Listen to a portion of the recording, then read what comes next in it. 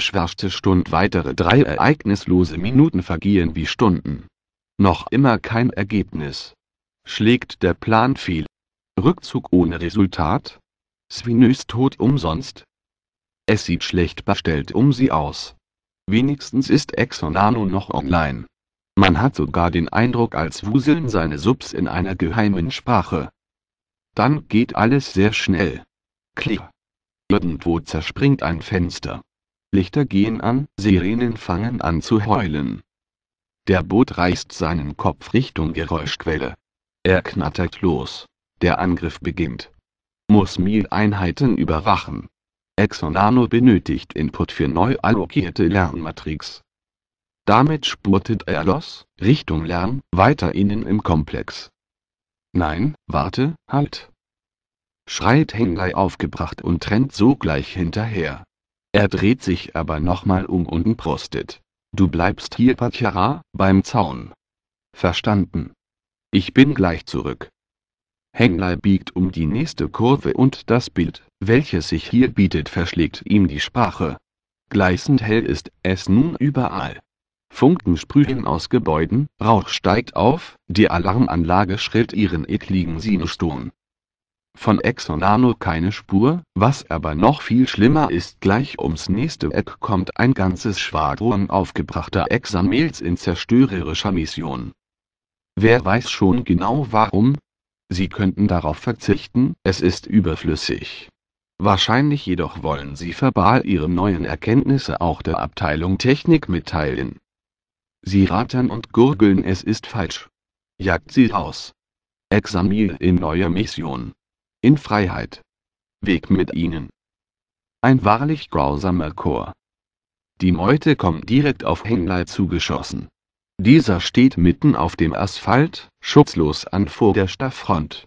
Was bringt hier seine Schnellfeuerwaffe im Einzelmodus? Null. Wirft er sich hin, trampeln sie ihn platt. Er hat nur eine Wahl. Henlei bleibt also einfach ruhig stehen und meint, die beweglichen Gesellen rauschen somit einfach an ihm vorbei, um weiter hinten ihr zerstörerisches Werk fortzusetzen. Weit gefehlt. Eine tödliche Fehleinschätzung. Der erste Exa hat ihn bereits erreicht. Der Boot nimmt dabei den kleinen Henlei nur als einen störenden Widerstand wahr, der ihm im Weg steht. Wie ein Stück Holz. Er fährt seinen Arm aus, krallt sich den armen Jungen und schleudert ihn mit voller Wucht an das kalte, frisch weiß verputzte Gebäude links neben ihm. Der Aufprall ist brutal. Schwer verletzt, blutend, bleibt Prinz Henlei zu Westerburg an jener schicksalhaften Wand bewusstlos liegen. Die trampelnde Herde hat das Ereignis einfach ignoriert. Sie setzt derweil ihre neue Aufgabe, die Zerstörung von Machine City II, ungerührt fort. Und Patjara? Wie ergeht es ihr? Sie kauert weiterhin außen am Rand des Campus und wartet auf die Rückkehr ihres Freundes.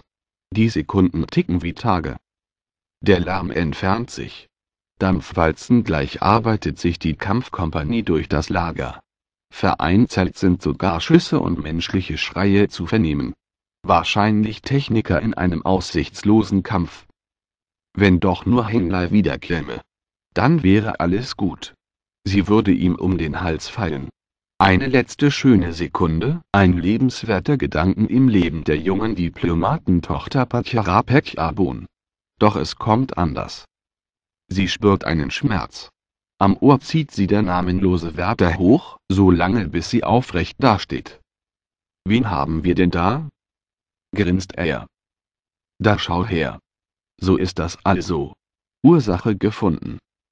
Patjara fuchtelt wie wild mit den Armen, sie schlägt um sich, tritt aus und es gelingt ihr unter größter Anstrengung seinen Griff zu lösen. Ihre Hand wandert zu ihrem Colt. Ein großer Fehler. Der Wärter bemerkt dies und tritt ihr die Waffe aus der Hand. Er ist höllisch aufgebracht und schlägt zu. Mit der flachen Hand schlägt er ihr ins Gesicht, so fest, dass sie stürzt. Er zieht seine Waffe. Du widerwärtige kleine Hexe! Schnaubt er. Patjara sieht ihn an, ohne sich zu rühren. Sie weiß eine falsche Bewegung und er drückt ab. Er jubiliert. Was für ein Triumph! Ich habe Juriewitsch gleich gesagt, dass diese Techniker allesamt Flaschen sind, die vom Krieg keine Ahnung haben. Ein Angriff. Wie von mir vorhergesagt. Daher weht der Wind. Eigentlich sollte ich dich liebend bei meinen Vorgesetzten abliefern. Ich wette, du kannst schön singen. Er denkt kurz nach. Aber wie soll ich dich, Giftfurie, hier rausschaffen? Lalala, wird für mich allein schon schwer genug, weißt du was? Ich mach dich besser gleich platt.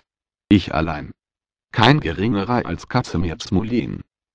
Der Sicherheitsbeamte Ihrer Majestät setzt eine grässliche Fratze auf und richtet seine Waffe direkt auf den Kopf seines hilflosen Opfers.